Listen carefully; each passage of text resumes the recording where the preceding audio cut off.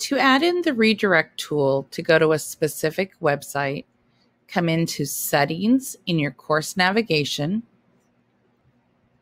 Then within the course, go to Apps.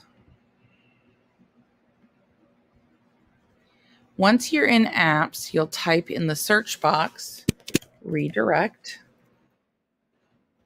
You'll locate the blue arrow, the redirect tool. You'll click, and then you will click on the blue button that says Add App.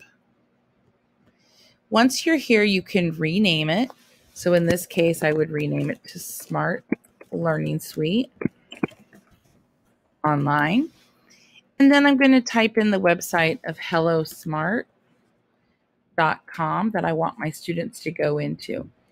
You have a choice of opening it in a new tab, but to keep the students within Canvas, I'm going to uncheck that and check Show in Course Navigation.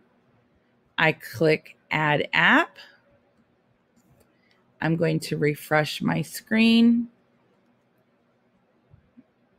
And now you will see I have a new tool in my course navigation. And when I click it, it would provide a window for my students to go directly to Hello Smart. That is how we're using the redirect tool when using Smart Learning Suite Online in a synchronized lesson.